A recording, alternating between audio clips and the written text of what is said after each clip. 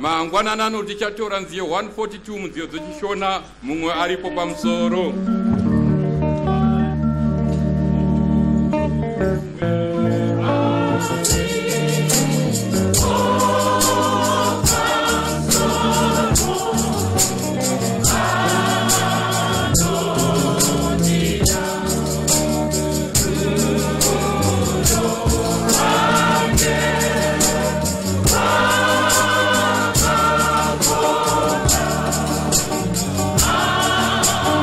Oh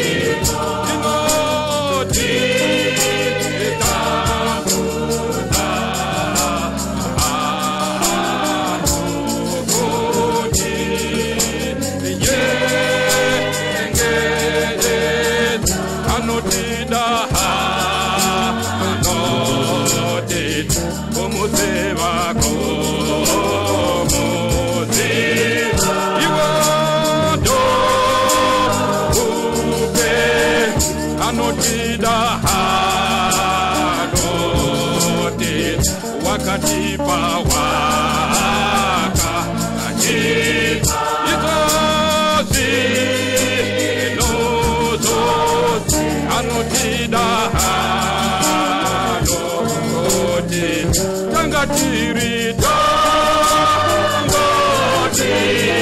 kulema yeku kulena wakatidewa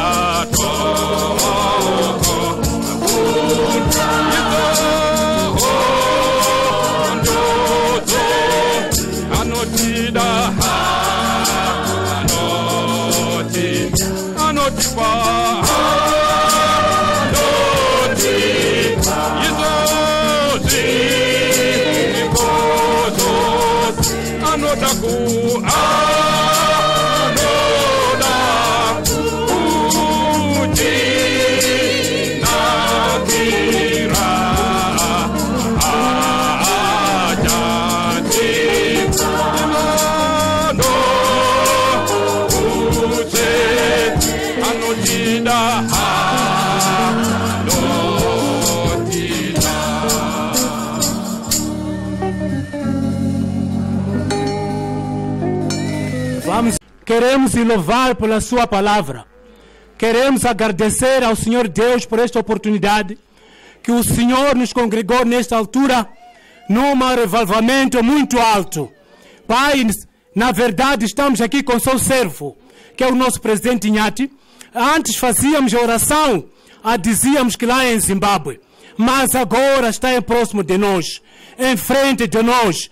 Queremos que todas as bênçãos sejam para Ele em frente de nós, para que você, Deus, você, Pai Celestial, que entregue mais força, entregue mais poder, que é para dizer tudo aquilo que o Senhor nos traz. Por ser verdade, existem pessoas que ainda estão no caminho, que estão ainda viajando, querendo chegar neste local do Bulawayo. Não, abençoa todos que estão aqui, todos os pastores que estão aqui, inclusive todos os bodes que estão aqui da igreja. E a sua mãe não esquecemos, por ser verdade, Pai Santos, não esquecemos por tudo isso em graça a nós, porque o Deus Santo conhece o seu povo na realidade. Por isso que estamos aqui com rostos inclinados, sinal de cada vergonha de cada um de nós. Então, Pai, obrigado, muito obrigado, agradecemos tudo em santas mãos de Pai Jesus Cristo Santos. Amém. Hallelujah. Ibandla liyabingelelwa ekseni kanje ngegama lika Jesu Kristu. The church is being greeted this wonderful morning in the name of our Lord Jesus Christ. Kereke inokwazisa mangwana nanu nezita la Shehu Jesu Kristu. Siyambonga uThixo osifikisileyo kule nkonzo yanamhlanje ekseni. We thank the Lord who made it possible for us to be available in this morning service. tinomutenda Mwari atigonesa kusvitswa pashumiro yemangwanani ano. Lesi isikhathi sezaziso zomsebenzi kaThixo. This is a wonderful time for the announcement for the work of the Lord. Inoyi inguva yezviziviso zvaIshe wedu Jesu Kristu. Isaziso sethu sokucala isokuthi masikhulekeleni umsebenzi wevangeli njalo njalo lapho khona sikhuleka khona. The first most important announcement is that we should pray for the progress of the gospel and for the work of the gospel wherever we are busy praying. Chiziso chokutanga chinokosha ndechokuti tinyengeterere kufambira mberi kweivhangeri kwese kwese kwatinoshumirira. Ngaphandle komkhuleko akunanto engahamba. Without prayers, nothing will progress. Kunze komnamato hapana chinofambira mberi. Singakhuleka uThixo uzenza imhlolo nezimanga phakathi kwethu. If we pray, miracles and wonders will occur in our midst. Tikanamata Mwari achatitira zvishamiso nemashura pakati pedu. Isaziso esilandelayo isokuthi asikhulekeleni umuntu kaThixo ngezikhathi zonke. The second, which is also very much important announcement, is that let us pray for the men of God at all times. Chiziviso chinotevera chinokosha ndechokuti tinyengeterere munhu waMwari nguva dzose. Simukhulekele yena nomndeni wakhe. Let us not only pray for him only, let us also pray for his family. Uyezve tinyengeterere nemhuri yavo. Singakhohlwa njalo ukukhulekela amalunga eboard of trustees. Let us not forget to pray for the members of the board of trustees. Tisakanganwa kunyengeterera nhengo dzeboard of trustees. Abasizana nomuntu kaThixo emsebenzini omkhulu kangaka. As they are busy assisting the man of God in this wonderful and great job that he's doing. Ndivo vanobatsirana nomuranda waMwari pabasa guru ravanoita. Abangabo Uri nabo Aroni bezikhathi zethu. They are the Urs and Aaron of our time who are assisting the men of God. Ndivo vana Uri na Aroni vemazuva edu. Singabakhulekela kuzenzekala izimanga phakathi kwethu. If we pray for them, miracles and wonders will occur in our midst. Tikavanyengeterera zvishamiso zvichaitika pakati pedu.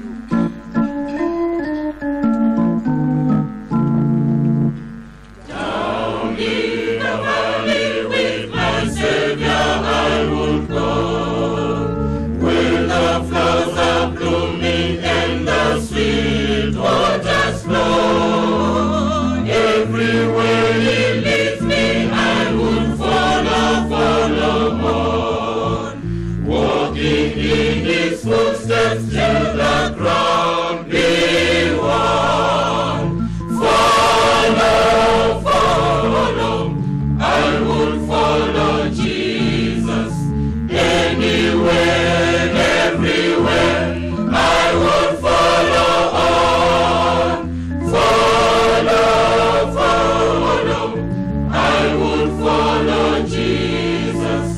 Everywhere He leads me, I would follow on.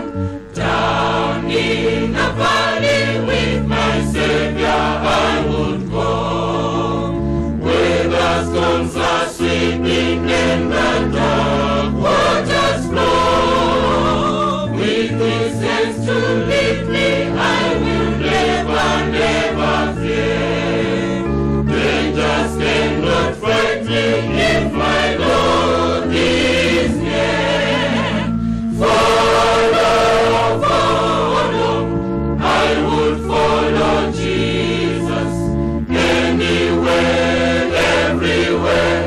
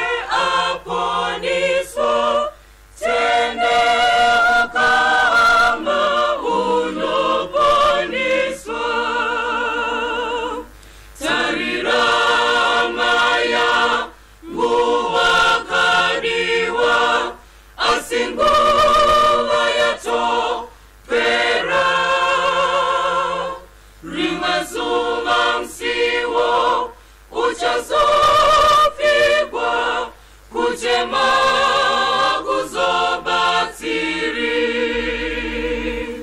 Zuvandina sihama lorfoniso Muvandi asino yoruponiso Tenda kuna Jesu unoponiswa Nekukasikaje su achadzoka kuzotora makwai ake richavazuvara kana kisisa vachene vofarana Jesu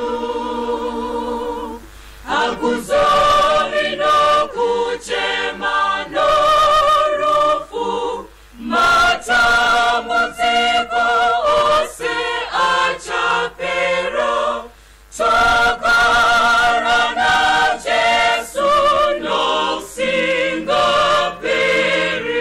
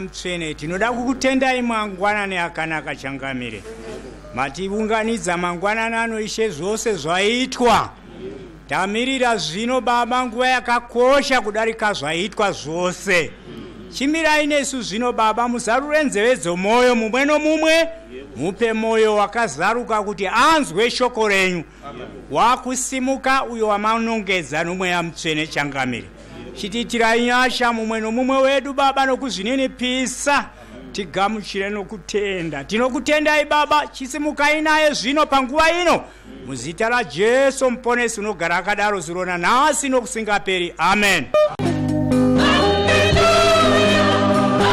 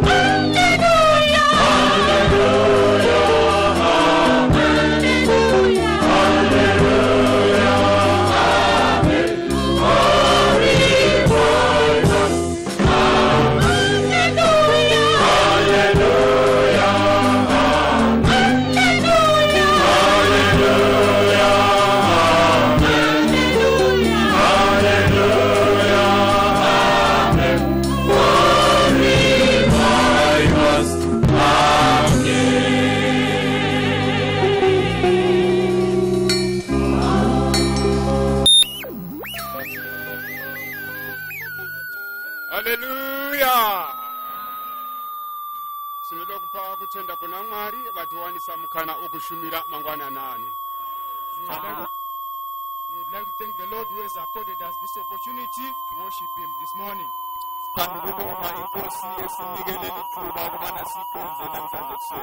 Zino yava nguva yeshoko ra Mwari. It is time for the word of God. Mapisarima 91 verse 14. Psalms 91 verse 14. Zvakandida ndichamurwira, ndichamuisa pakakwirira, nokuti wakaziva zita rangu. Amen. Because He hath set His love upon me, therefore I will deliver him. I will set him on high, because he hath known my name.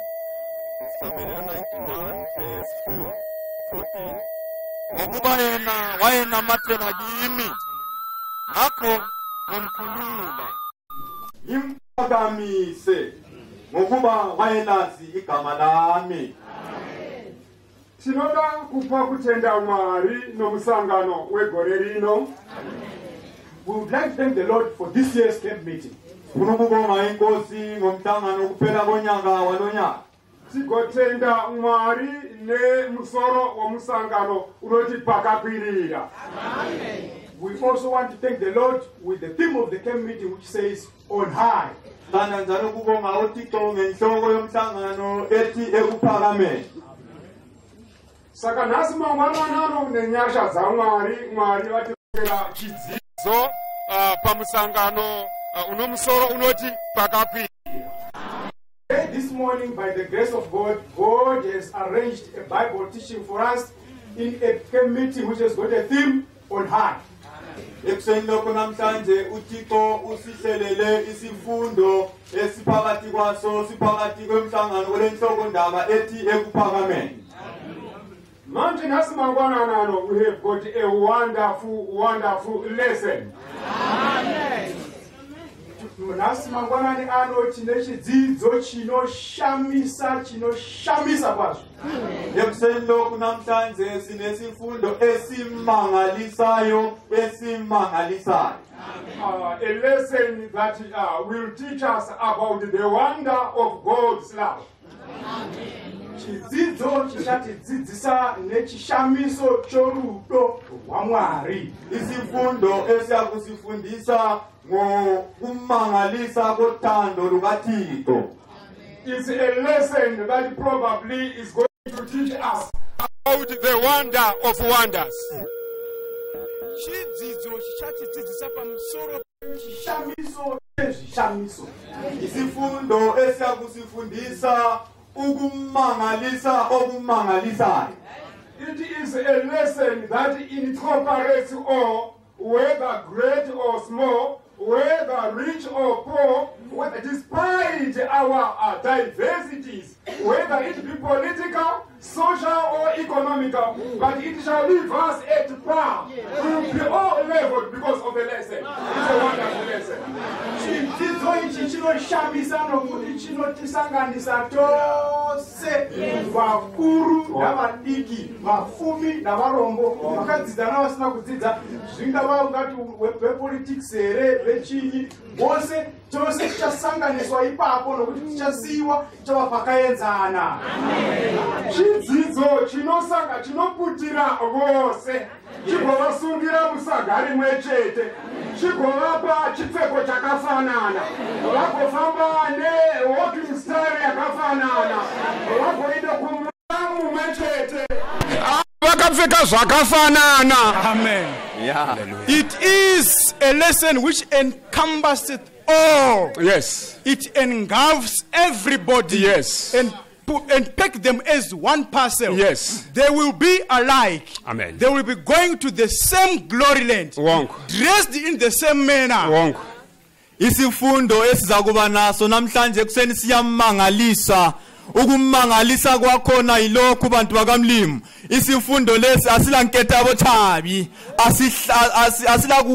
asikhethi umuntu siyasigogelela sonke sikwane sake nilinye ungaba uyisinothi ube ngumuntu ongenamali ube mhlawumbe ipolitician kumbe ube ngumuntu ozihlalele nje emhlabeni lesi sifundo siyasihlanganisa sonke okunye okumangalisa nalesi sifundo isifundo esisifaka esakeni linye esakeni lakhona lilinye kunjalo sizahamba endaweni inye emangalisayo nxa singabahamba besiya kuleyo ndawo siyabe sigqokiswe okufananayo manje isifundo sanamhlanje kuthiwa siyamangalisa. Amen. Ona chidzidzo chanhasi achisi chokusarudza chokuti muwangati ndingasarudza zvangu kana kuti ndingachitora kana kuti ndingaregera. Chidzidzo chokuti ifaniro as long as wakaberekwa panyika ifaniro kuti upinde pasi pechidzidzo chacho. In today's lesson, you cannot afford to be choosy or to be selective. Yes. And say, I will take this or I will leave this. No, it's for everybody. Yes. It is fit for everybody. We can call it a one size fits all. Yes. It fits everybody as long as you were born on earth. Hallelujah. Isifundo sanamhlanje asina kubandlulula. Njalo masifundiswa uzathola ukuthi akuna lapho umuntu ozakuthi hayi mina ngizathatha lokhu ngichiye lokhu ngithathe lokhu ngichiye lokhu hayi isifundo sokuthi uthathe konke ngokuba isifundo sakhona ngesomuntu wonke okhona lapha. Today we are going to talk about regeneration. Amen. Amen. Nasi tichataura nezokuberekwa kutsha kana kuti kusikwa patsha. Namhlanje ekuseni sizafunda uzalo olutsha. Hallelujah. Ngati dzidzei pana 1 Peter 1 verse 23 and 25. Amen. Let us read from 1 Peter 1 verse 23 and 25. Siyakufunda ke ku Peter waqala chapter 1 verse 23 to 25. 1 Peter 1 verse 23 and 25. 1 Peter 1 verse 23 and 25. Amen. Ndichazokumbira anodzidza zvakanaka neshona andidzidzire. Amen. 1 Peter chapter 1 verse 23. Amen.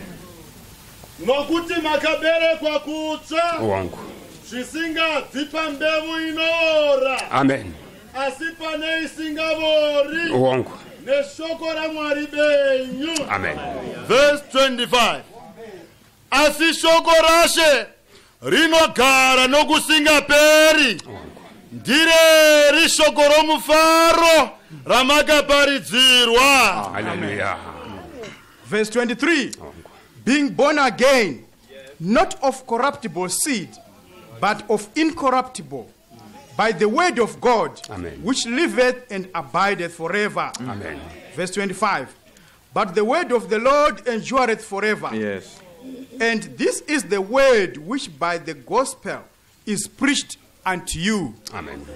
Verse 23. Nizelwe kutsha angitsho ngembewu egugayo. Nizelwe ngengagugiyo.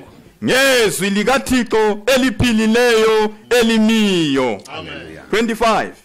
Kodwa izwi lenkosi liyakuma kuze kube phakade. Amen. Leli lizwi elisunyayelwe kinina. Amen. Zino nevesi rataverenga kureva kuti vose vanoberekwa kutsva vano mubereki wavo ndiwo mubereki wavo. Amen. Hanzi nokuti hamuna kuberekwa kutsva zvibva pambeu inoora asi neshoko raMwari uye shoko raMwari rinogara nokusingaperi. Saka kuna vose vanoti vakaberekwa kutsva hakuna mwana anoberekwa kusina mubereki. Kuti kuve nemwana kunofanirwa kutanga kuve nomubereki. Zvino uyu ndiwo mubereki kuna vose vanoberekwa kutsva. To all those who are born again, they have their parent. And this is the parent. We cannot have a child who does not have parents. Now, we have heard that being born again, Yes. not of corruptible seed, but of incorruptible, by the word of God, which liveth and abideth forever. This is the parent of those who were born again. The word of God is the parent for all those who are born again. Kubo bonke abazalwa kutsha ukhona ozalayo. Yebo njengoba nasizwile ezwini lenkosi lapho ukuthi nizelwe kutsha angitsho ngembewu egugayo nizelwe nengagugiyo ngezwi likaThixo eliphilileyo elimiyo kuthi ukuthi lona leli lizwi likaThixo linguye umzali elizala kutsha umntwana ngokuba umntwana ozelweyo uyabe khona omzalayo lapha nxa kukhulunywa ngokuzalwa kutsha umzali wethu ilizwi likaThixo. Zvino iko kuberekwa kutsva chatanga takutsanangura kuti iko kunonzi kuberekwa kutsva kuita sei. Kuberekwa kutsva zvinoreva kuberekwa pamweya kune vanga vasina upenyu pamweya. Regeneration, it is the secret impartation of the spiritual life to those that are spiritually dead. Amen. Amen. Hallelujah. Now we are going to expound on what is to be born again. This also. Being born again is being born in spirit. Yes. To those who were spiritually dead or who are spiritually not alive. Lapha ke uthi uzachaza ukuthi ukuzalwa kutsha yikwenza njani. Ukuzalwa kutsha ke yikuzalwa kutsha phakathi emoyeni. Ukuba umoya wawufile yena ubuye azozala umoya okade ufile usuphila. Ukuzalwa kutsha lokho akukhulumayo akhulume ngesikho ukuthi secret impartation of the spiritual ukuthi yikuphiwa okufihlekileyo kukamoya emoyeni okade ufile wavuswa waqala ukuphila ngokwasezulwini. Zvino iko kuberekwa kutsva kana tingasanangura neshoko rechishona kuberekwa kutsva kuri kuti kune kuberekwa kwakamboitiwa uku kwakuberekwa kwechipiri. Saka tinoda kuti tisanangure kuti kuberekwa kwokutanga kwanga kwakati aisei uye chii chakazokonzera kuti pave netsvakiko yokuberekwa kwechipiri kuno kunonzi kuberekwa kutsva. Now we would like to have an understanding. Yes. Like when the Shona perspective says being born again, it means that there was a birth that was there initially. Now there's this second birth which is now coming into the life of the person who was once born on earth. Amen. Ufuna ukuthi achaze ke kanti kona ukuzalwa kutsha ikwenza njani. Kanti ke umuntu uzelwe sekukhulunywa ngendaba yokuthiwa ukuzalwa kutsha. Kuyini ukuzalwa kutsha yenezelwe kudala? Yebo ke uyabuzelwe kodwa usubuya uzalwa kutsha emoyeni. Emoyeni yikho lapho kudingakala khona uzalo lolu olutsha olufakwe emuntwini. Amen. Zvino kuti chidzidzo chedu chifambe zvakanaka tichinzwise zvakanaka, our first subheading tichatanga kumavambo ikoko kokusikwa kwomunhu. Our first subheading inoti the creation of man. Amen. Toverenga pana Genesis chapter 2 verse 7. Sizaqala ke emuva khona lendulo lapho kwaqala khona izinto. Isubtopic yethu yokuqala yona ithi ukudalwa komuntu. Verse 7. For our lesson to move on smoothly, we are going to start from the beginning, where it says the creation of man. Genesis chapter 2 verse 7. 2 verse 7. Verse 7. Amen. Jehovah Mwari akavumba munhu neguruva refu. Akafuridzira mweya wovupenyu mumhino dzake. Munhu akava mweya mupenyu. Amen. Verse 7. And the Lord God formed man of the dust of the ground and breathed into his nostrils the breath of life, and man became a living soul. Amen. Genesis chapter 2 verse 7. uJehova uThixo wamenza uAdamu ngothuli lomhlabathi. Waphefumula emakhaleni akhe umphefumulo wokuzwa. uAdamu waba umuntu ozwayo. Amen. manje tinoda kuona description yaMwari, tsanangudzo yaMwari kuti kana vachiti munhu vanorevei, nokuti munhu hauzi mutumbi watinoona, asi ngatitore nomutauro waMwari kana vachitsanangura kuti uyu munhu chii chinenge chichirehwa naMwari. Tsananguro yacho iri papo pana verse 7 ipapo. Amen. Now let us hear God's description of man. When he talks of man, he is not only referring to the physical being. We get this explanation from verse 7, the one that we have just read. Let us hear properly. Jehovah Mwari akaumba munhu neguruva revu, akafuridzira mweya woupenyu mumhino dzake, munhu akava mweya mupenyu. Ngatibate mashoko anoti munhu akava mweya mupenyu. Saka chinonzi munhu mweya mupenyu, mweya wakafuridzirwa naMwari, unorarama mukati make, ndiwo unonzi munhu. Amen. And the Lord God formed man of the dust of the ground and breathed into his nostrils the breath of life. And man became a living soul. Amen. Let us underline this phrase which says, and man became a living soul. So when God refers to man, he is referring to this living soul. Again isithatheke ingazelo kumlimu yena amakhuluma lapha ukuthi kanti umuntu kuyini. Umuntu kungaba ngumuntu isiqo esikhanyayo lesikumbeni kuyini. Nxa sithatha eBhayibhelini lapha khonapho kuGenesis chapter 2 verse 7 sizathola khona ingazelo ukuthi umuntu kuyini. Kuthiwa uJehova uThixo wamenza uAdamu ngothuli lomhlabathi, waphefumula emakhaleni akhe umphefumulo wokuzwa. uAdamu waba ngumuntu ozwayo. Asi-underline nini lalela ukuthi Adamu waba ngumuntu ozwayo. Manje kuthi ukuthi umuntu othiwa nguThixo lapha ngumuntu ozwayo. Zino nokufamba kwenguva nokuda kwakaipa, munhu akazonyengerwa nowakaipa ndokubva adya muchero wakanga wanzi naMwari usaudya.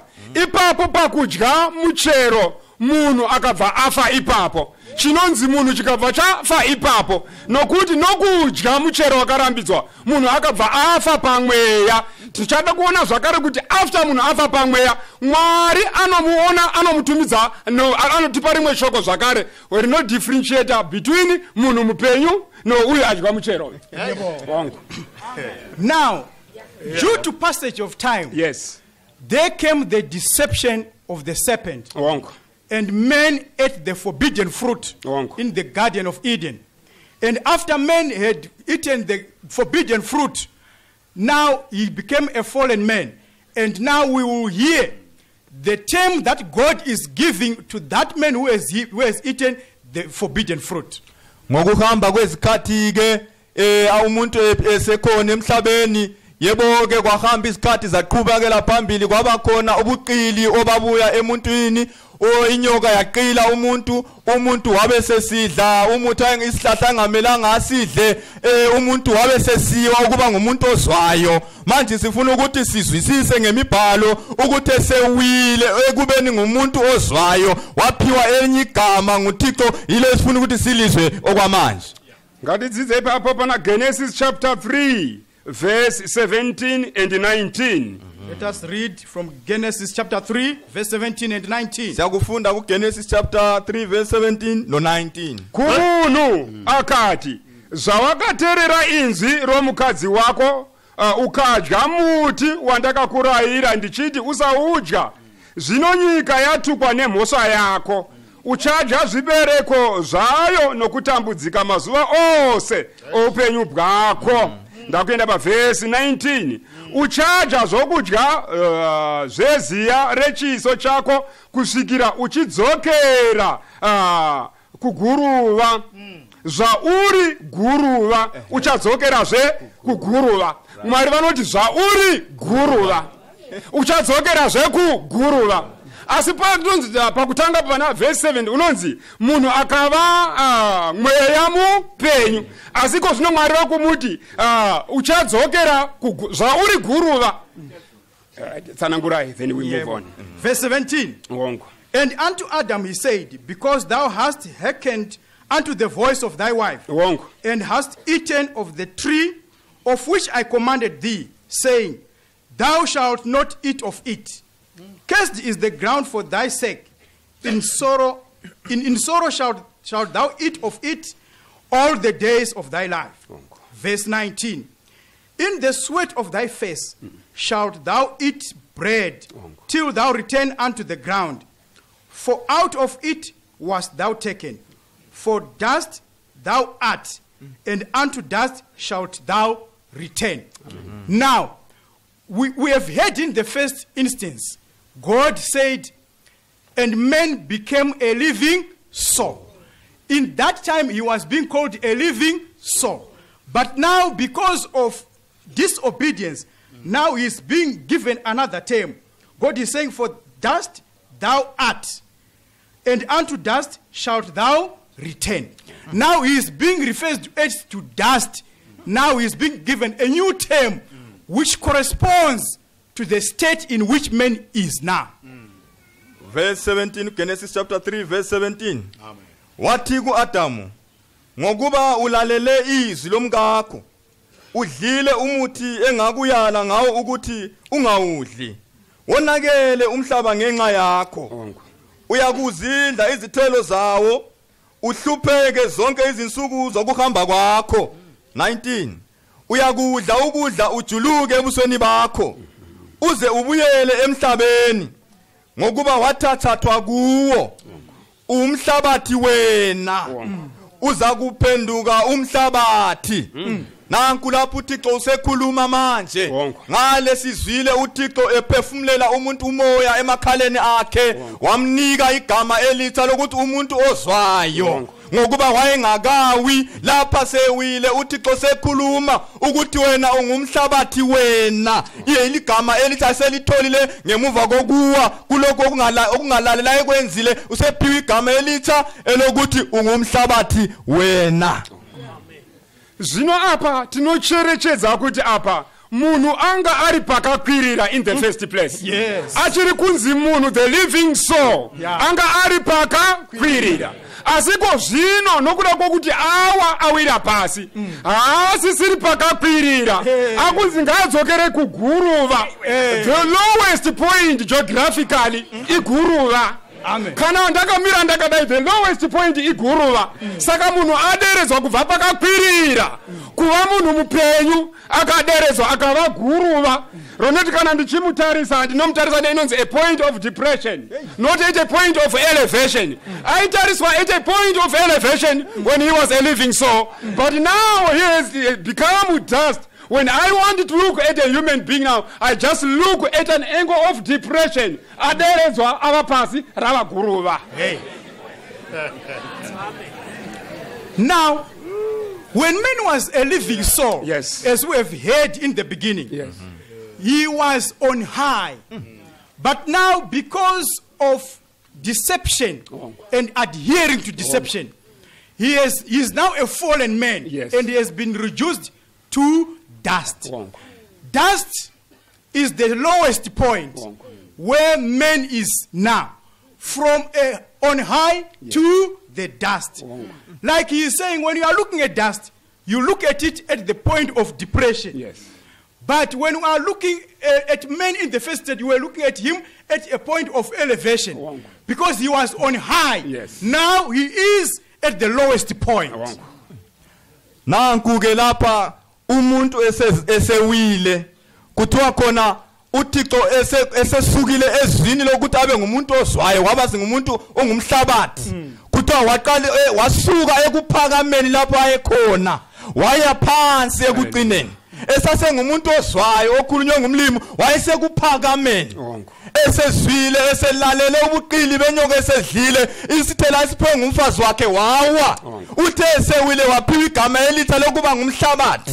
Manje sengumhlabathi ke nxa ukhangela umhlabathi awukhangela umhlabathi ukhangele kwezindawo ukhangela phansi ngokuba umhlabathi uphansi akulanto ephansi edlula umhlabathi. Umhlabathi wongaphansi kunakho konke. Manje umuntu wasuka ekuphakameni lapho ukuthi umlimi wayesemkhangela esasengumuntu ozwayo wayemkhangele ephakamisa amehlo akhe kodwa kathese uyamkhangela ekhangela ngani ukhangela umuntu osemaweni le ngokuba usewile usengumhlabathi usebhekwa ngendlela yokubheka umhlabathi ongaphansi. Amen. Urombo ndi ukuthi abaguru vasaizvozvo haana kukwanisa kuzozvibatsira.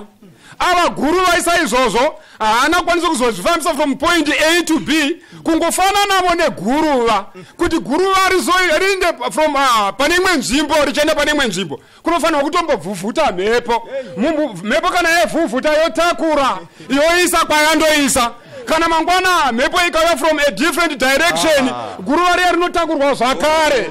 Ona harisisina stability rakuitwa tossed to and fro. Now here is the pity of man. In that state, when man is now dust, and in that state, he could now not help himself. Just like dust.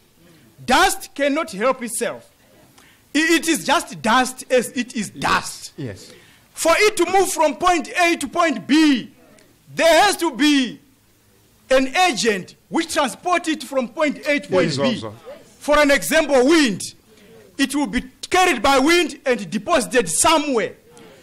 And for it to move from that position again to another position, there needs wind again to carry it from that position to another position.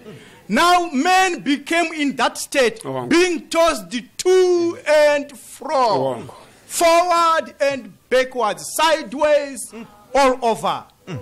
Nantu sizi osewela umuntu manje esesukile esimeni sokuba ngumuntu ozwayo eseluthuli kasakwazi ukuzisiza kasakwazi ukwenza into angayiyenza ngokwakhe njengothuli lona lungakwazi ukuzisukumisa indawo lapho ekhona luye kwenye indawo ludinga ke ukuthi kube lento okuzaluphakamisa khonapho luye kwenye indawo manje khonapho ufanise ufanise nomoya isavunguzana yiso kuphela singathwala uthuli silususe lapho lukhona selubeka kolunye yikho lapho kufaniswe khona umuntu senjalo senjengothuli oluthwalwa lapha nalapha ngumoya manje umuntu kasakwazi ukuzisiza umoya uyabuye uthatha uvunguza ukuhambisa entshonalanga ubuye uthatha njalo ukuvunguze ukuhambisa empumalanga entshonalanga enyakatho ningizimu awusena ground awusamanga ngokuba usunjengothuli oluthathwa ngumoya mathanda nje. Zvino Mwari vachiona chimiro chakadaro Mwari vakarwadziwa pamoyo Mwari vakanga vasika munhu vachimuda vaiti quite often Mwari vati gare gare vatarise kumunhu vati gare gare vatarise kumunhu zvakaramba masi asiko zvino Mwari kunyangwe anga nechimiro ichocho ngatimboona Mwari vachitarisa munhu pachimiro ichocho chinotsanangura nerurimi rwechirungu yonzi depravity yokuti munhu akanga asingachakwanisi kuzvibatsira angogara achiti Mwari vachimutarisa Mwari vozvidemba Mwari vatarise vazvidembe ngatidzidze kuna Genesis chapter 6 verse 5.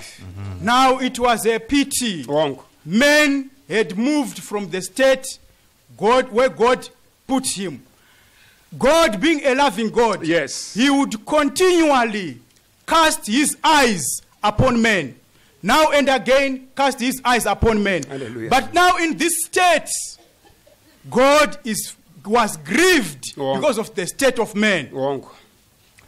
Kwaba lusizi ke emuntwini esesimene esinjalo uThixo esemlahlile nanga umuntu sephomba ukuzihlalela kasakwanza ukwenza lutho njengobana uThixo yena nguThixo othando wayesitheke phose ilihlo khangela umuntu ebona umuntu yadubeka kananto kakazi ukuzisiza khona lokho kwamdabukisa uThixo ngokuba umuntu wayengasakwazi ukuzisiza manje asizweni ke ngemibhalo ukuthi uThixo wathatha inyathela abantu kuGenesis chapter 6 tichatanga kuzisa pa verse 1 tokwenda pa verse 5 6 7 probably up to verse 8.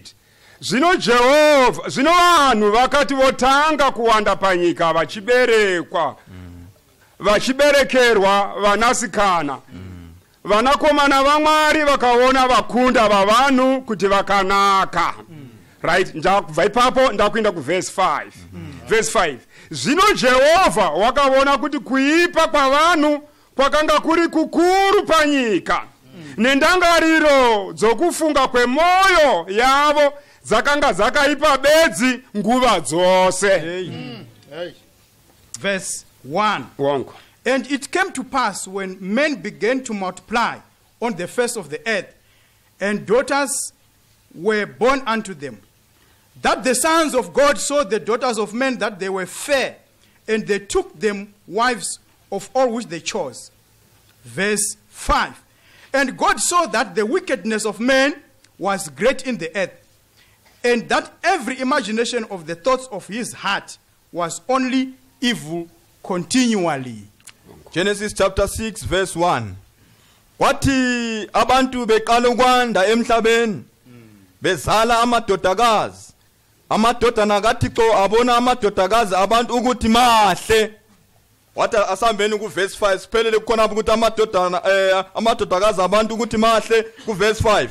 uThixo wakubona ukona kwabantu kukukhulu emhlabeni. Nokucabanga konke kwezizindlo zenhliziyo yakhe ukuba kubi impela njalo njalo.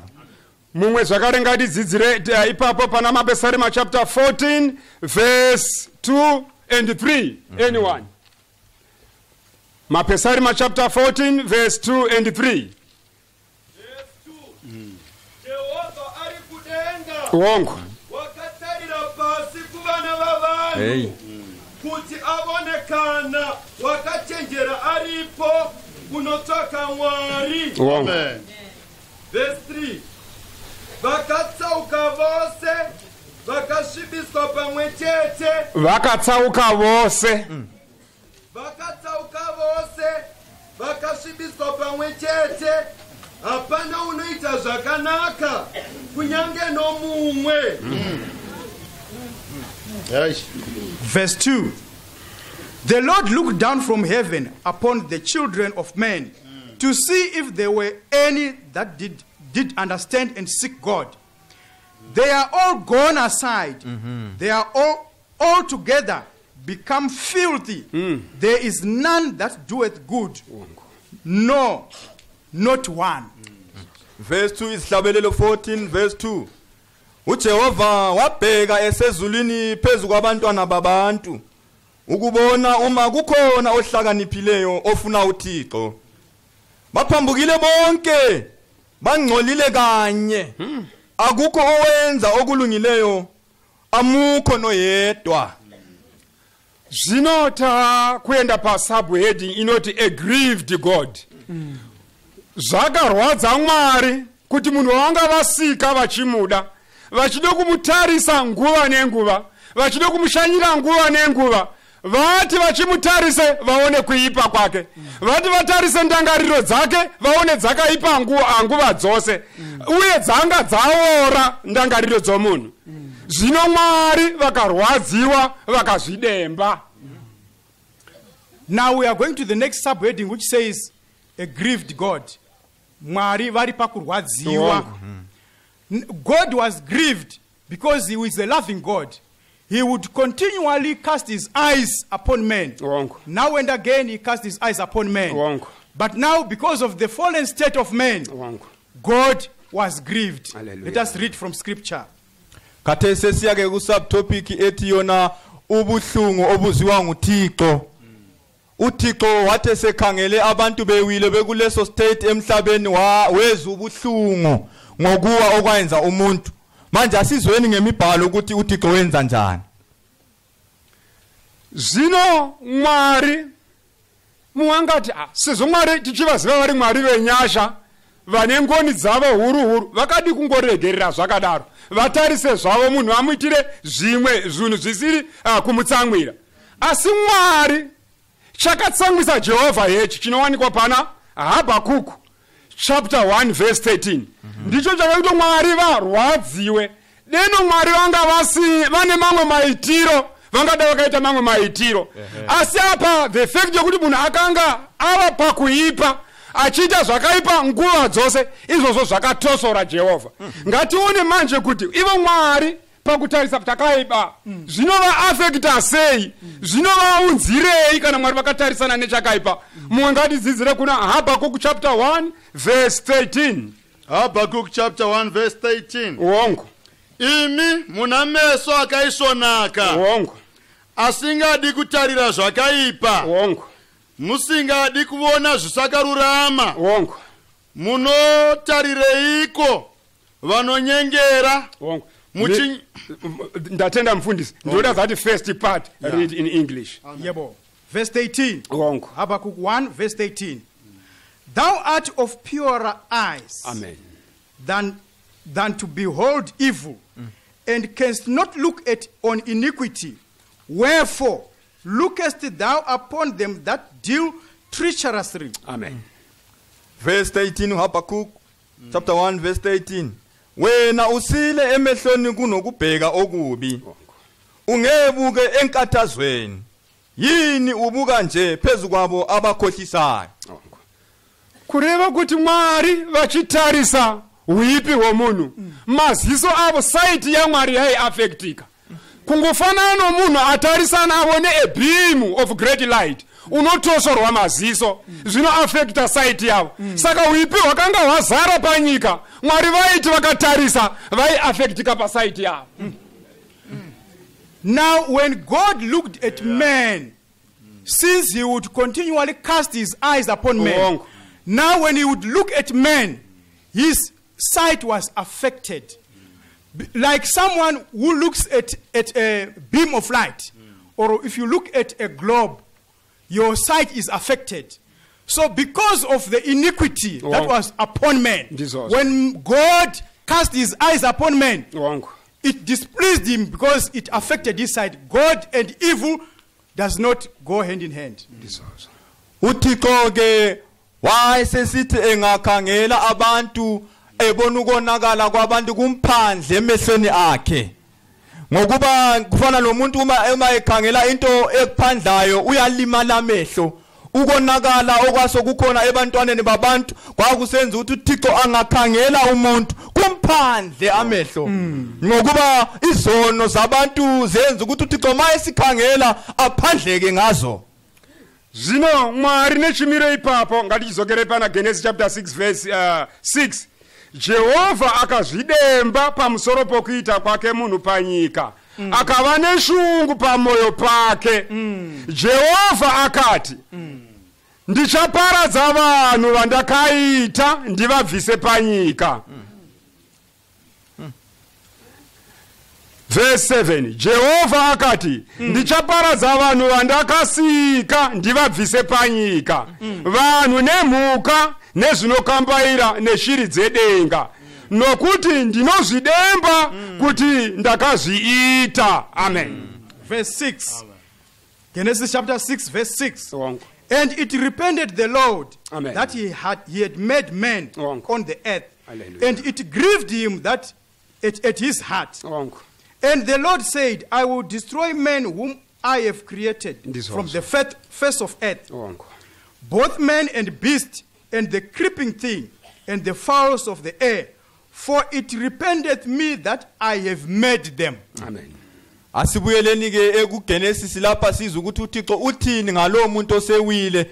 Uthi yena ku verse 6 Genesis chapter 6 verse 6. uJehova waguquka ngokuba wabenzile abantu emhlabeni. Wadabuka enhlizweni yakhe. Verse 7. Wathi uJehova, ngiza kubhubhisa abantu engibenzileyo bangabikho ebusweni bomhlaba. Abantu nezinkomo, nezilwane, nezinyoni zezulu, ngokuba ngizisolile ukuba ngibenzile. Zino apa kuita komunhu kutadza kwake kwakakonzera kuti Mwari vatore chinhano chokuti ndakuparadza vanhu vose nezvipfuwo zvose zviri panyika. Saka zvinotatarisana nechimiro Mwari kana vataura vanenge vakuda kutoita. Mwari vataura vakatobva vatanga kuzvisunga kuti ndakuparadza vanhu. Now we are faced with this situation where God is repented himself for doing men, for creating men on earth. Now, and he has purposed in his heart that I will destroy men and all the creatures that are creeping on the earth. When God has spoken, he means business. he is now prepared to do what he has said with his word of mouth. He is now prepared to destroy men and every creature that is on the face of the earth. uThixo wathe khangela ukonakala kwabantwana babantu wadabuka enhlizweni yakhe waguquka ukuthi kathi wazisola ukuthi kanti labo bantu ngibenzeleni na wabe sesithi manje sengiyakudiliza sengiyakubhidliza umhlaba sengiyakubulala abantu bonke nezilwane zonke nezinyamazana zonke nezinyoni zonke manje nxa uThixo angakhuluma ukhulumile kumele alifeze ilizwi alikhulumileyo seqalisile umsebenzi njengoba lesekhulumile seqalile umsebenzi wokudiliza nokubhidliza nokubulala abantu saka kana patatarisana na Mwari vakutora chinhano manje ndopa kuya musoro lesson yedu yamangwanani regeneration yetinoti it might be also called the wonder of God's love havo Mwari va in a state yokutora chinhano asi manje ndiko pano hunako hwaMwari ndopa takutarisana takune chishamiso chorudo rwaMwari Mwari va in a point of readiness. He is now ready to destroy. As now here is the turning point. Pa verse 8 inoti. As Noah wakawana tsitsi pamberi pa Jehovah. Amen. Amen. Now we are faced with the situation whereby God is about to take action. Hallelujah. He's taking action to destroy the men and all the creatures on the face of the earth. But now that's where our topic for this lesson is coming in, of regeneration. Yes. God is ready to take action. Now when we read from verse 8, it says, but Noah found grace in the eyes of the Lord. Nanku ke sesibhekane nomlimi esekhulumile izwi lakhe sokumele alifeze uselungele ukubana achithe umhlabathi wonke achithe umhlaba wonke achithe abantu bonke nezinyamazana nezilwane zonke manje ke khona lapho yikho lapho osokubuya khona isimanga lesesimangalisayo itopic yethu ethi ukuzalwa kutsha ngoba nxa sesifunda embhalweni lapha singaya ku verse 8 sizathola ilapha kuthiwa khona kepha uNoah wazuza umusa emehlweni kaJehova. Amen. Nokuthi dano dzakanga dzisiri nyasha nasi panapa patendi panapa pangadai pasina chinonzi munhu nokuti vanhu vose varipo iko zvino vakabva panyasha idzi dzakawanikwa naNoa nokuti rumwe rudzi rwose rwakazoparadzwa asi nyasha dzakawanikwa naNoa ndo dzakasara dzane mbeu yokuti tizoona magenerations kusvika pachizukuru chanhasi zvokuti nesuwo tinowanikwa tiri pano chinhu chinonzi munhu zvakabva panyasha dzaMwari. Amen. Now, this is where we are seeing the grace of God. Yes. Because when God was proposed to destroy the face of men and all the creatures on the face of the earth, that's where there was a remnant. Yes. Today, we wouldn't have people on earth. But because of the grace of God, it is the remnant from the destruction that happened during the time of Noah, that now we are having men on the face of the earth, being out of the mercy of God. Nanku musa kaJehova bathandekayo kungasimusa kaThixo ngabe thina sonke kungelamatende kungelabantu lapha kodwa ngenxa yomusa kaJehova owatholakala kuNoah kwaze kwaba lensali insali yabantu abakhona iyo ethina esikhona namhlanje ngokuba izizukulwane zonke zazikhona ngesikhathi sikaNoah zachabalala zaphela kwasala uNoah kuphela owazuza umusa kuNoah kwazozalwa izizukulwane zaze zafika kithina namhlanje sikhona namhlanje kungenxa yomusa owazuzwa nguNoah kuThixo. Yebo. Ona tichiverenga zvakanaka tinokuti Mwari vakanga vane shungu vatsamwa vari Mwari an angered God an offended God vakatsamwa vakatora chinhano chokuti regai ndiparadze nyika asi tinotenda nenyasha dzaMwari. Unoziva pakava a race between God's anger and God's grace, but we thank God grace outpaced the wrath of God.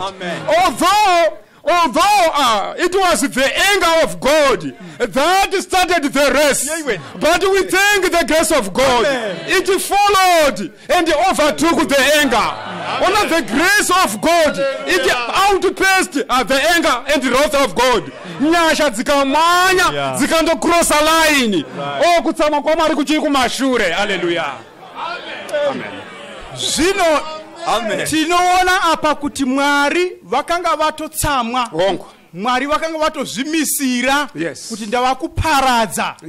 Asi ndokubva pachiita kuti kutsamwa kwamkumire apa. Nenyasha dzamwari ndokubva dzamirawo apa. Zvava kumhanyidzana. In fact, kutsamwa ndiko kwakatotanga kupinda on track on max. Una nyasha dzisati dzatombova ready for the race. Kutsamwa kukatanga. Zvino zvava kumhanyidzana kutsamwa nenyasha. Zvino nyasha ndokubva dzamhanya ndokubva dzapfuvura kutsamwa. Ndokubva dzandotanga kusvika patambo apo. It is the grace of God which hit the line, the finishing line first. Hallelujah. Amen. Nanku musa bantu bakamlimu. Kutiwa kona umlimu eseqhunukile esezimisele enhlizweni yakuthe ngibhidliza mina umhlanga manje ke kwaba ne track kwaba nomjaho kwaba namadoda amabili agijimayo elinye enye indoda yaqala ukugijima ikucanuka yagijima ulaka lukaThixo lwagijima umusa ungakaqalisi ulaka lugijima kuyashaya intambo yokubhidliza nokubulala abantwana babantu umusa ukhangele wangena trekini wagijima ulandela ulaka olwaluphambili umusa ugijima unjalo wafika wadlula ulaka lukaThixo wafika lwasaya intambo sazuza umusa. Amen. Glory to God. Amen. Amen. No, no. Yes. Today we are seeing the first ever race to have taken place on earth. It was a race that pitted grace and anger. But we thank the Lord. Amen. For the fast, the speedy grace. Hallelujah. Zvino tavakuona nhasi mujaho wokutanga pasi pezuva wakanga uripo pakati pokutsamwa nenyasha dzamwari. Hallelujah. Kathesi sesibona ke umjaho wakuqala phansi kwezulu eminye imijaho yabakhona ngemuva kwalomjaho umjaho olaka lukaThixo nomusa kaThixo. Amen. One of the first ever world record, the universe record of the races. Unona yakapuwa inanzi grace. One of the first ever inanzi record.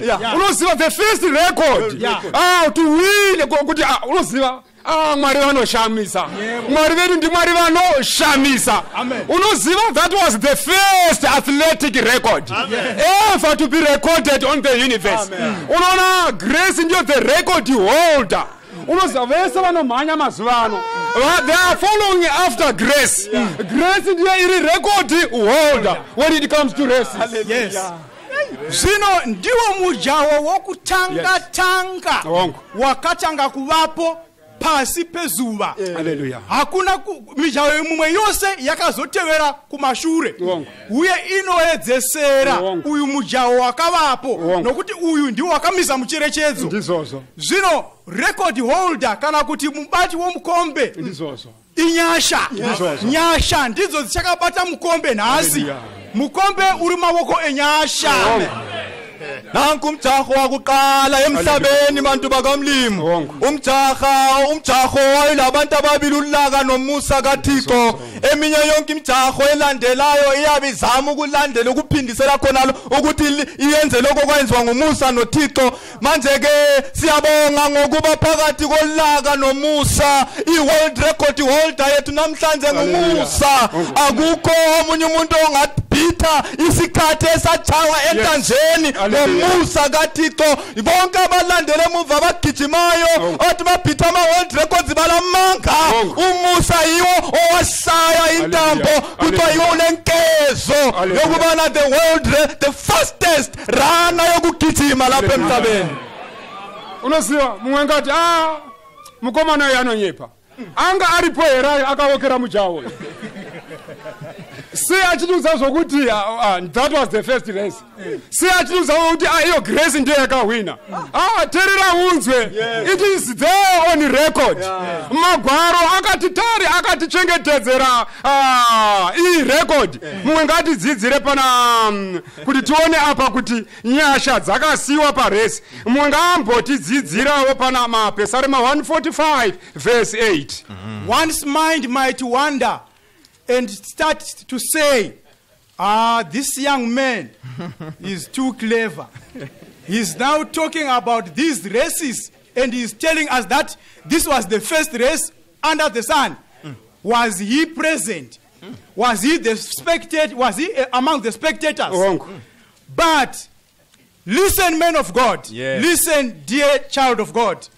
These scriptures are the records that were kept for us to make reference to. Yes. These are our records. Let us read from Psalms 145. For the sake of time, ngativerenge from 3 verses. Kuyokutanga mapesarema 86 verse 5. Yokutanga mapesarema 145 verse 8.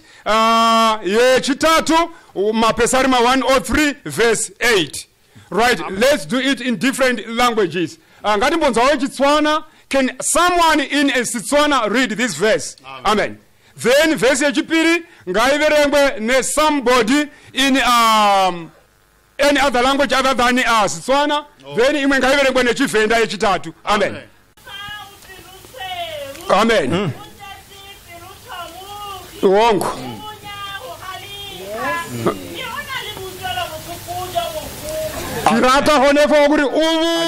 Slow to anger. Wongo.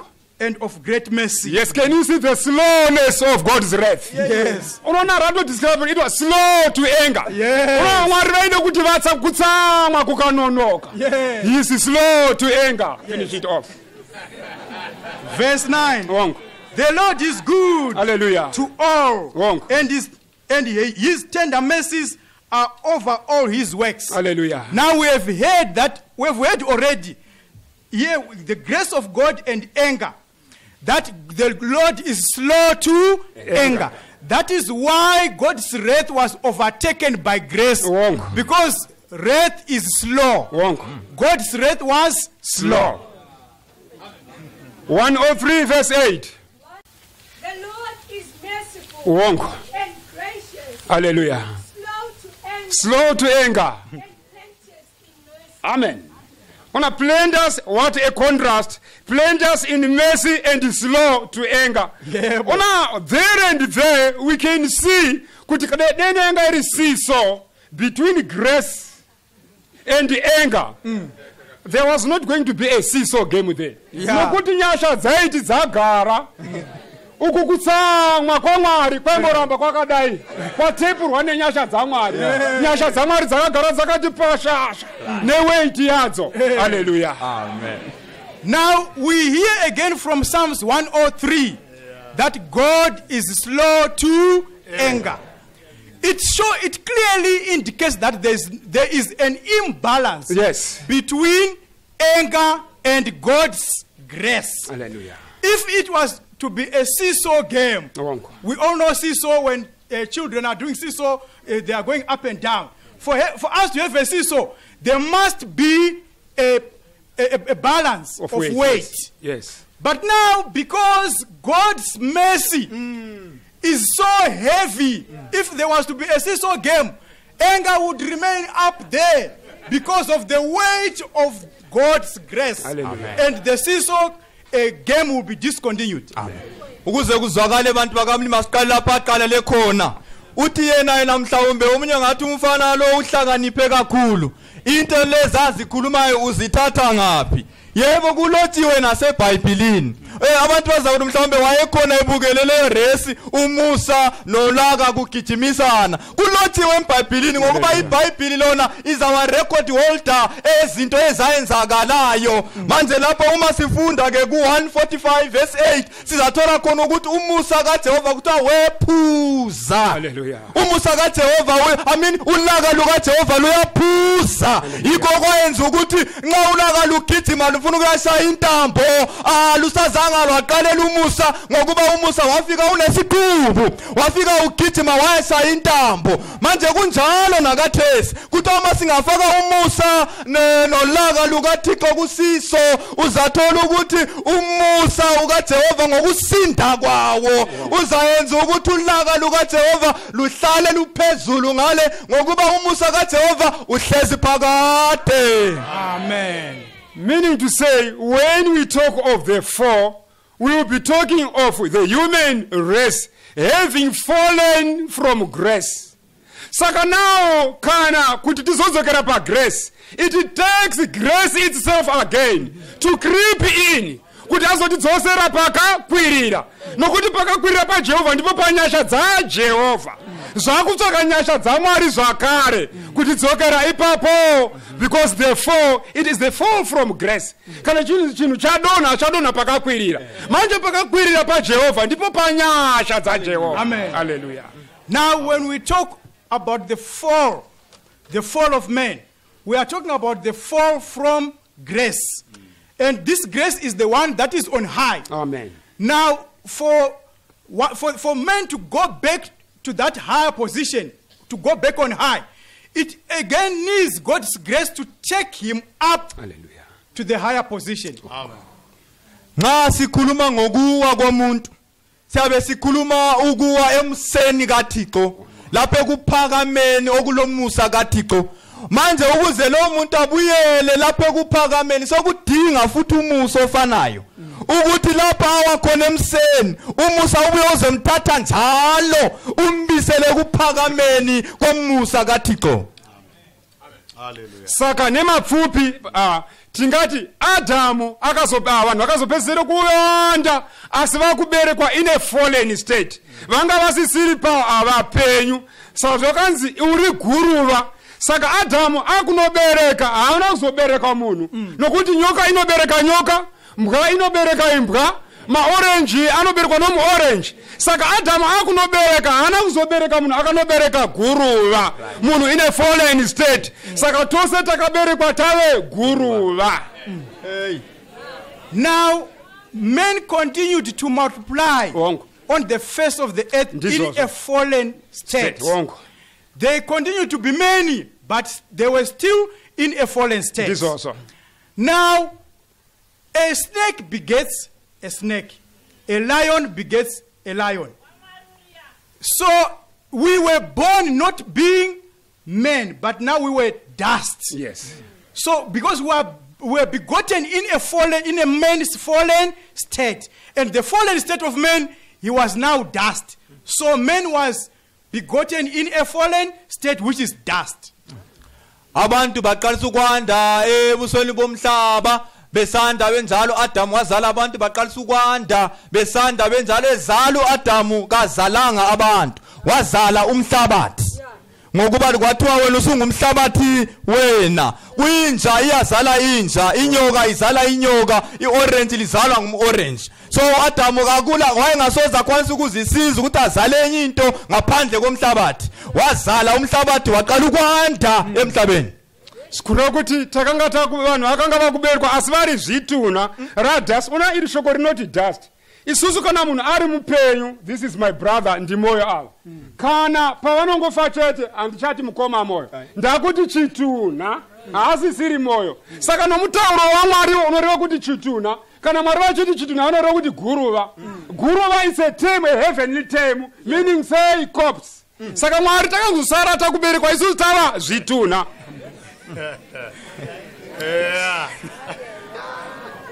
We really thank the Lord. Here we are hearing the wonders of God's terminology. Yes. The heavenly terminology, when they are looking at the fallen man, they are looking at dust. Like for an example, I am still living as I am here.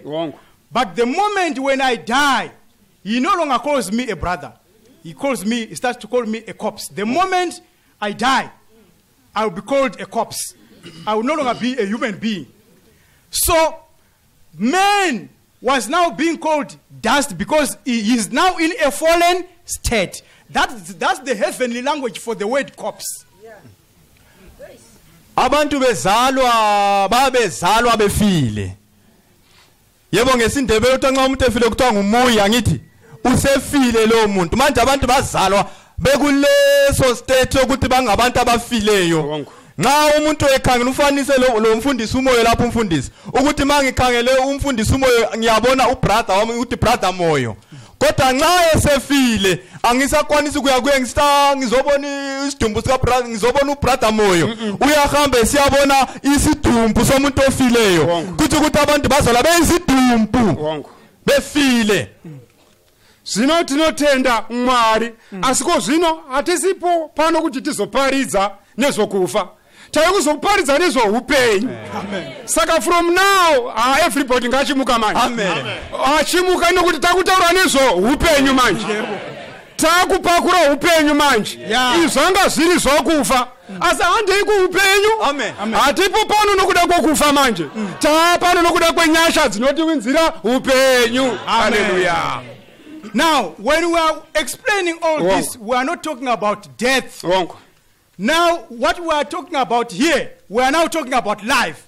And can everyone be wide awake now? Because now we are talking about life. We are here because of life. Sisakhuluma lokhu bekukhulunywa ngendaba yokufa. Manje amhlophe abantu bakamlimo kathesa asakhulumi ngokufa. Wonke umuntu makaphaphame. Sesikhuluma ngokuphila.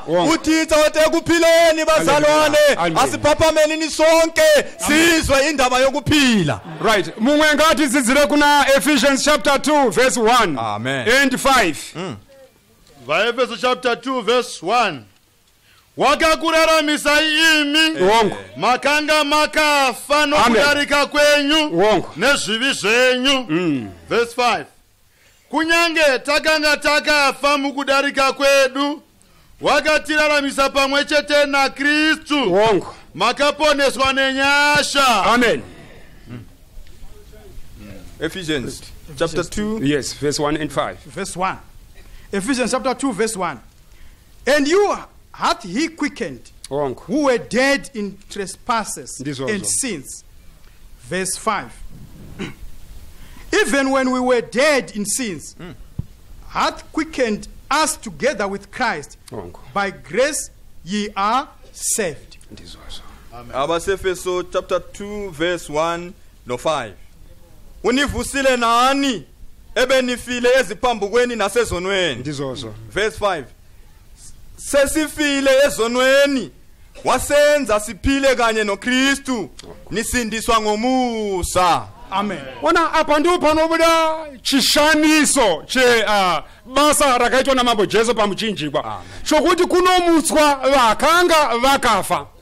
Mnomutauro wa Mwari kufa kunotaurwa uku zilongo ezi kana uchita zvakaipa kana uri mutazi chimwe nechimwe chakaipa chaunoita it's a sign yokuti wakafa. Kuna Mwari it's a sign yokuti wakafa. Unoona kana chinhu chafa kana chichanga chiri chipenyu chikafa kana changa chiri chinhu chipenyu kunyangwe idhongi imombere chinhu chokutanga chinotanga kuona decomposition. Decomposition ichiteverwa nokunhuhwa. Saka nokuita kwezvivi ndiko kunhuhwa kwokufa kwevanhu vane zvivi. Kana uchita zvivi uri kunhuhwa pamberi paMwari. Uri chitunha chiri kutobudisa munhuhwi pamberi paMwari. Chivi chimwe nechimwe chounoita chinonhuhwa pamberi paMwari. Hallelujah. Amen. Now, here is the wonder that we see from the cross of Christ of raising up dead people. When someone is in sins, that person is described by the word of God as dead.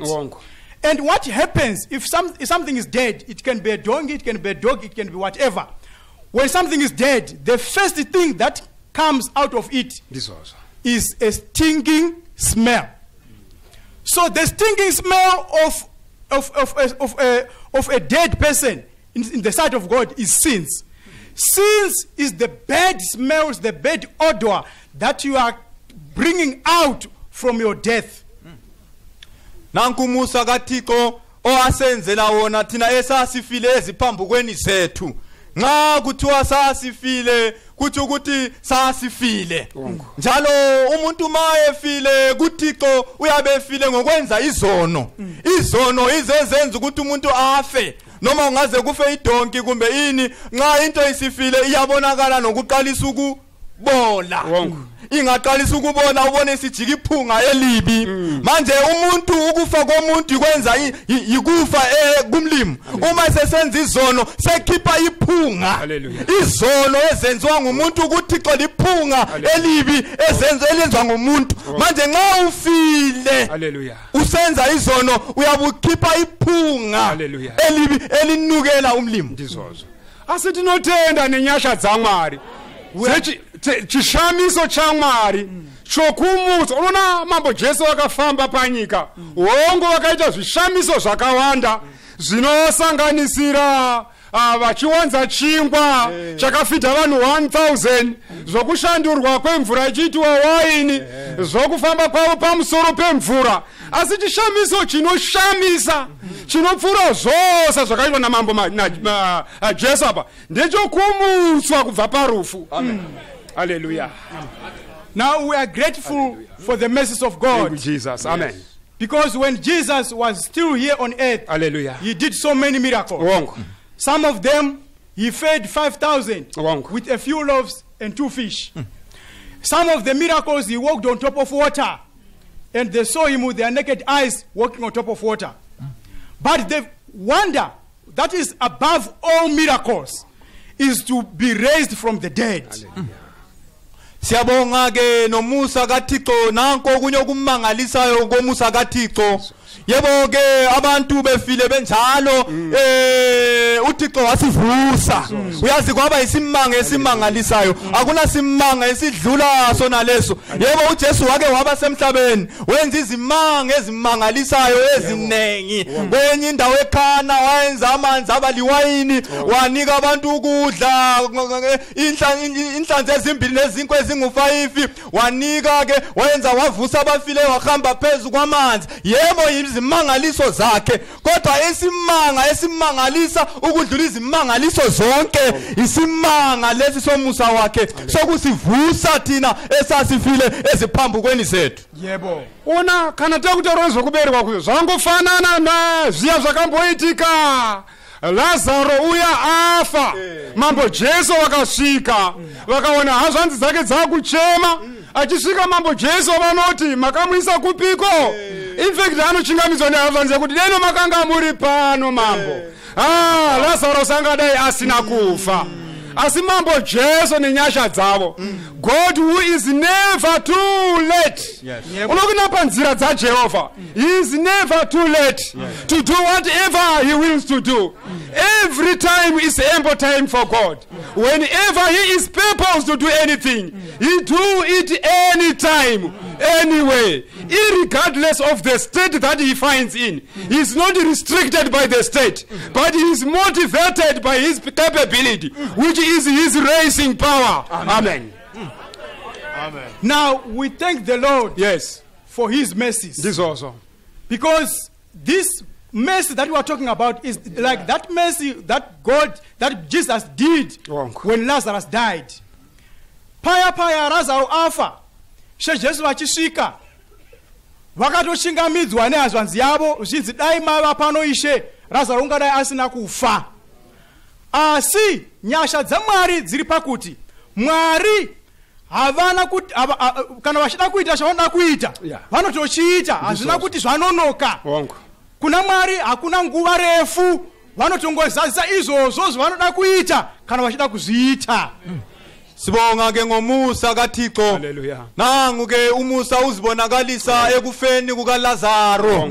Yebo ke nxa efika uJesu bayamlanda uma uyakhuluma ethi Nkosi ngakade ulapho uLazaro ngaye kafanga. Yena uyabuza ukuthi limbekephi waya kuye lapho ayekhona uLazaro. Kuthiwa uThixo umusa wakhe uyamangalisa akanqatshelwa izikhathi. Nxa esenza izinto kakhangela izikhathi zabantu yena ukhangela isikhathi sakhe. Uyenza ukuthandayo ngesikhathi sakhe thina abantu ithethi sikhangela izikhathi yena wenza akufunayo into emfuqayo ngemuva umlimo ikukwanisa kuphela ukwenza into ayifuna ukwenza ngokuba nguThixo ongehlulwa lutho. Amen. Zvino apa ndozakatanza kuti nokuti imi hamuna kuberekwa kubva zvichibva pambeu inouorwa asi pambeu inogara nokusingaperi. Zvino mbeu yacho iyi ndiye tiri kudzidzisa nhasi mangwanani. Unoziva mbeu yacho inoshamisa, imbeu iri active. Una mambo Jesu anoti nokuti apo pakaungana vaviri kana vatatu muzita rangu ndiripo pakati pavo. Teerera unzwe chishamiso chamambo Jesu achiti kana ndiripo pakati pavo haazouyiso muenzi anomire kudzwa kuita, anouya ari shoko raMwari. Shoko raMwari riri active, not only active but riri hyper active. Kana rasvika iro shoko raMwari unoziva kana iwe wanga uri the host unoshandurwa wogova the guest, iro rotora nzvimbo shoko raMwari. Saka tiri panapa, the word of God is in total control of this sermon nhasi mangwananano. Sezvo richitaurwa kudai shoko raMwari, basa raro nderekubereka. Handiri kwanzi nokuti shoko raMwari ipenyu. One of the properties of living things is that they have to reproduce. Saka the living word that is prevailing over this sermon this morning, one of its properties, actually at the core of his mission, they would reproduce and as mangwanana. Amen. We really thank the Lord this morning because we are in front of God. Hallelujah. The same God who is merciful. The same God who can reproduce. This also. Now, God's power is the one which is in control of this service. This also. And it is active. It is a living word. This same word is the one which can regenerate you. This also. So, right now as it is being preached unto you, one of the properties of living things is that a living thing reproduces. So as it is being preached right now, it can regenerate you because it is live and it is quick and it reproduces. Amen. Kuthiwa lapha nizele ngokuthi angitsho ngembewu egugayo, nizele ngengagugiyo ngezwi likaThixo eliphilileyo elimiyo. Yes, read verse 5 on that before you talk. Read verse 5 of that very same chapter. 1 Peter 1 verse 5. Yes. I mean 25. 25. Wonke. Okay. 25. Kodwa izwi lenkosi liyakuma kuze kube phakade. Wonke. Leli liyizwi elishunyayelwe kinina. Amen. Ona simba reshoko raMwari rinobva pakuparidzwa paro. Kana rakungoparidzwa shoko raMwari, unoziva rototanga basa raro rokubereka. Unoziva shoko raMwari kana tambotaura kuti pano mwana hapana mwana pasina mubereki. Kana kwakuzonzi kuna mwana zvakatotora baba namai kuti vasangane pakava nomwana. Saka nhasi shoko raMwari kana rakuparidzwa zvakutsvaga shoko raMwari ndiyo mbeu. Yes. Iye same way yokuti panosangana mbeu inobva kuna baba, pogotorawo the egg inogamuchira mbeu inobva kuna baba, zviviri zvosangana. Kana zvasangana paone fusion. Kana pangone fusion hazvisisiri pambeu nezai zvasangana apa. Asi pane the properties of the two. Pangosangana pakadaro patwane conception. Kana vari mai vakutozvitakura hazvichabvi nekuda kwekuti vati handidi kuzvitakura. Mbeu kana yasangana. Shoko raMwari rakadaro. Kana rangoparidzwa bedzi ugorisanganisa nokunonzi kutenda kwako patova neconception.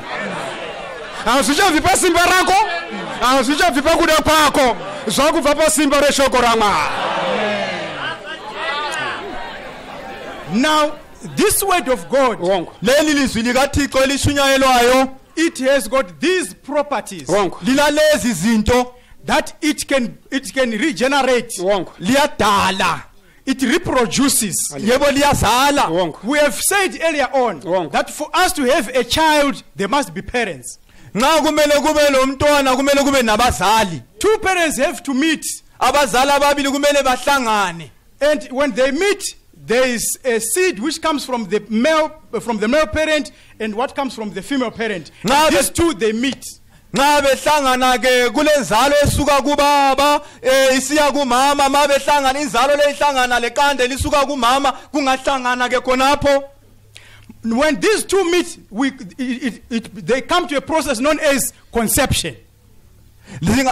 Imbewu leqanda kungahlangana sekufika ke estage lesi esikutha iconception lapho uqalisa ukudalwa khona. Now when there is conception, that's when a woman develops a pregnancy. Ukudala lokhu kungavela kuqale umama yikho lapho seqalisa khona ukukhukhumala isisu. It is not out of the woman's choice to say I don't want to be pregnant. Once there is conception, it's a must that there will be pregnancy. Ukudala lokhu kungavela kuhlangana kusadinga intando kamama ukuthi mina angafuni ukuzithwala kungavela kube khona kuphela sekuthanqile sesiba khona isisu. Now it is the same with the word of God. Once it is mixed, once it mixed this other part which is known as faith, yes, and there's the word and the faith, automatically there is conception, there is regeneration. Amen. Kunjalo nelizwi likaThixo bantu bakamlimo lona ilizwi likaThixo lingabuya lixutshaniswe ngento ethiwa ikukholwa awukhuthi khonapho ukukholwa kungabuya nelizwi likaThixo lingabuya kungahlangana kuphela sokukhona ukuzalwa khona lapho. Amen. Ruwe rugwaro runoti nokuti iye ane simba kwazo kuponesa avo vanoswedera kwaari. Ane simba kuponesa avo vanoswedera. Haikuna vasvika panzvimbo the act yekungoswedera kana wanga uchigara kumagwegwa kangotora chinano chokuswedera. Iye ane simba kwazo kuponesa vakadaro. Wati mo kune vanenge vagara pasi pemhari dzose zvizvi vachiteerera shoko raMwari anovaponesa nomuto wakaita sei? Iko zvino chidzidzo chisati chapera kana pangova nomumwe anongotenda bedzi unoziva anotanga kuberekwa kutsva. Anoberekwa kutsva shoko richitoparidzwa so haisi nyaya yekumirira kuti mharidzo ipere. Unoziva richitoparidzwa so iye zvangofaneka embryo kaya nditi kanoti kadevelopa mai kunyange vanga vane dress ravo rakatenga kwaUlwets ravanoda ane dombo rinotanga kukura zvinotoitika kuti vachinje vatenge maternity dress because of the development that is taking place within a time. Unosakana uchitenda nhasi mangwanani there is a development already that is taking place within you. Hallelujah. Now, people of God, this morning, with this word of God which is being preached unto us, there will be automatic conception. If ever there is one who has believed, who has developed faith,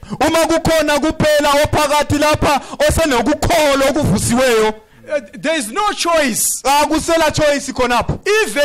it's like even when the woman is conceived, even if he's got a dress that he so loves that he bought from Woolworths, but because of the development that is taking place in the tummy, automatically the woman has to change and go and buy a maternity dress which befits the situation and the state that she is in.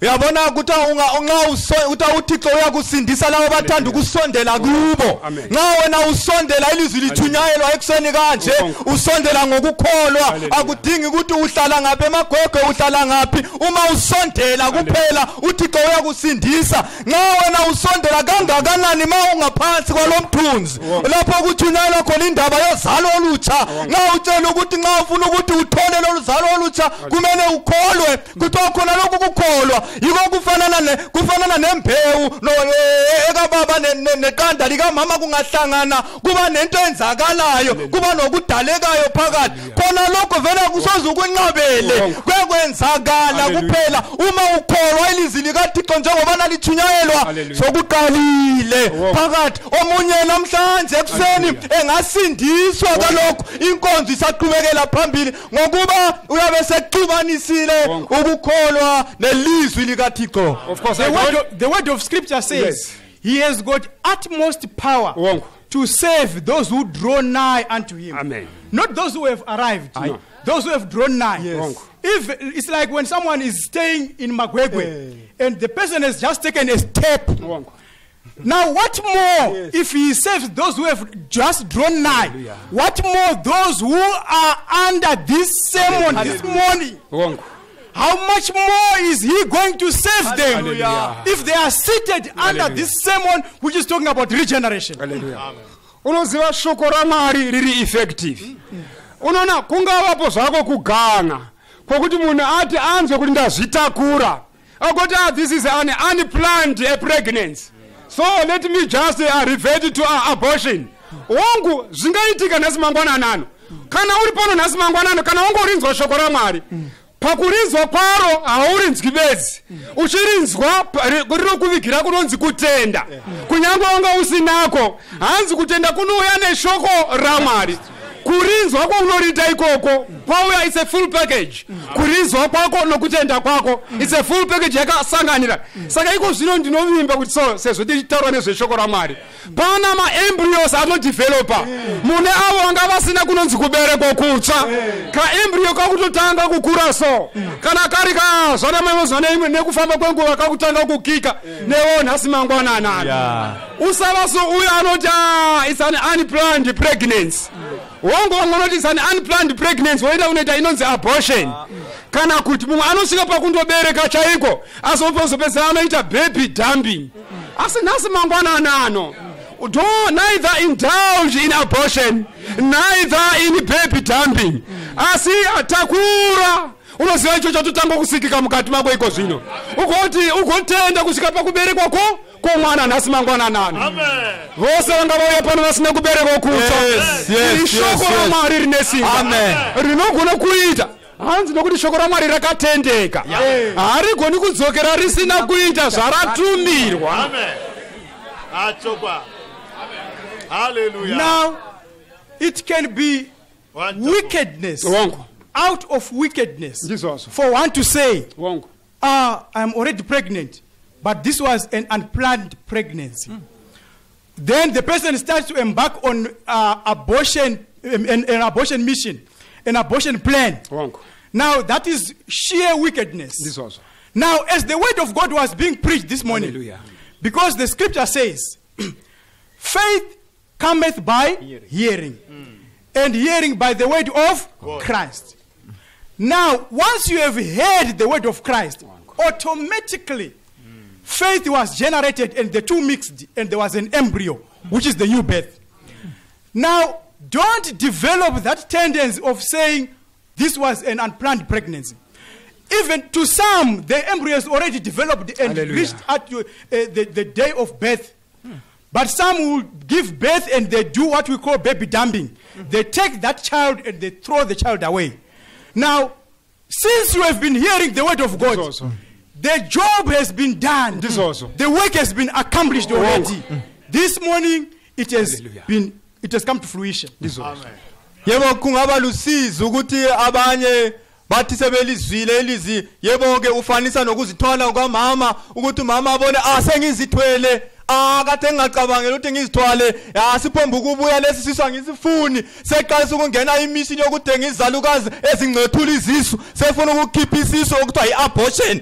Hayisikho umuntu kamlimo khathesi ilizwe eselithunyayele kuwe newe selifikile kuwe kuthiwa ukukhona kuza ngezwi likaThixo khona lokho ososukuzwa khathesi enhlizweni yakho ngitho wena ongakasindiswa khona lokho okuzwayo ukuthi kumele ngisindiswe ngoba usizwile ilizwi likaThixo lithunyayelwa usulihlanganisele nokukholwa kwakho manje lalela ke sokumele uwenze ngokuba kuthiwa ngokuyi embryo yokuncane osekuqala ukukhula esiswini khona lokho yi process ukuthi uma inkonzo le isiyaphela uyabusuzele ukuzala kwakho ikuzalwa kutsha njengomama nxa iembro iqala esiswini yebo ekamama ingaba yi9 months kodwa eyakho inkonzo iqala namuhla isiyaphutsha uyabusuzelwe kutsha ngokuba usuzwile waxubanisa okuzwileyo ngokukholwa kwakho wabusuzalwa kutsha uyakholwa uThixo ukuthi siqeda linkonzo banenga baza kusindiswa ngalesi sifundo. Ona kana zvaita kuti pane mumwe angabuda asina kuponeswa awo amaitiro ako asino kutarisa kwedenga netarisiro yedenga nhasi mangwananano basa raMwari ratoitwa raperera. Mwari vatotarisira unoona tiri mumaternity ward nhasi mangwananano kuchaberekwa vazhinji nesimangwanana nokuda kweshoko raMwari rapa. Hallelujah. Amen. If it so happens that there's one who is going to go out saying he is not saved, it's just out of your own choice. This also.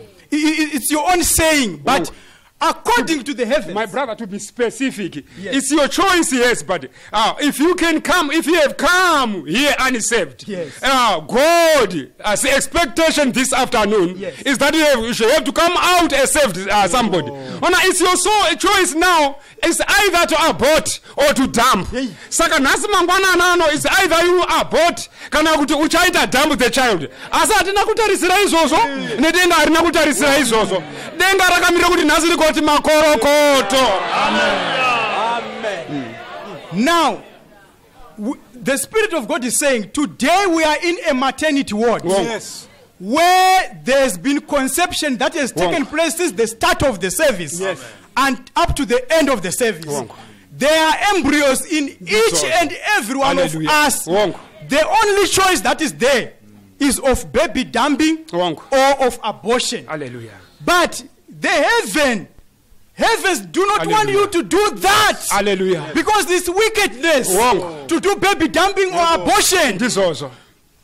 Namhlanje kuthiwa sesiku maternity ward kathesi yebo abangakazalwa kutsha namhlanje siku maternity ward ukuthi laba abazithweleyo bayazala nxa bezala abantwana kube kuhle kube njeyana nathi namhlanje isimo sinjalo lapha utitha ukhangelela ukuthi bonke abangene kuleli tende bengasindiswanga baza kusindiswa manje into engayenzakala kulama choices amabili engayenziwa ngumuntu osingathandi ukuthi enzakale kubani nobani la uyichoice yokuthi umuntu akhiphe isisu akhiphe ilizwi alizwileyo alilahle kumbeni ayenze ibaby dumping ethenga esesindisiwe yena ayekeni ukukhola usindiswa alitholileyo aluchiye phansi khona lokho yikho kungafunakaliyo uThixo ufuna thina sonke esilapha etendeni siphume sesisindisiwe ngokuba yiplani yakhe namhlanje ngesifundo sanamhlanje esokuthi wonke umuntu ongena kuleli tende asuke ngosindisiweyo.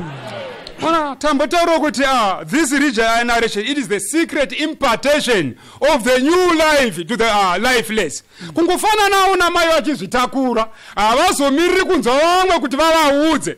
It's an experience. Ivo ndivo vanofana kutanga kuzvinzwira kuti panapa ungati zvinhu zvashanduka.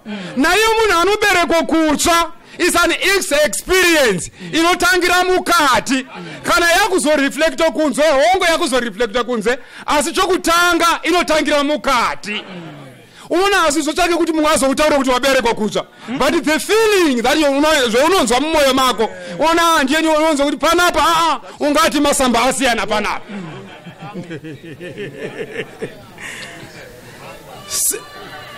Hallelujah.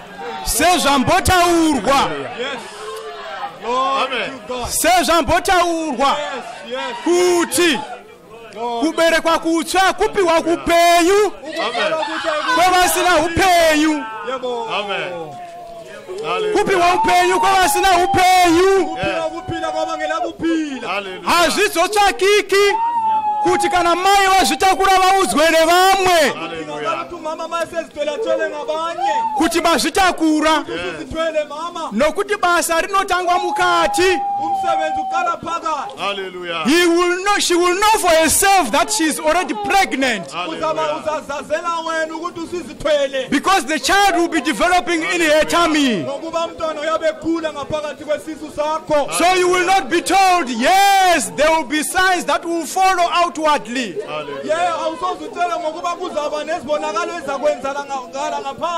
But the development would have already taken place in the inside.